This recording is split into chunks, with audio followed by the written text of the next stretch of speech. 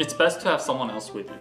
Yeah. Right? So they can keep their eyes on the guinea pig. But you know, if you're driving, I know you're worried, but you know, try to don't look at them. Right? You know, when you're, when you're driving, look at the road. You're like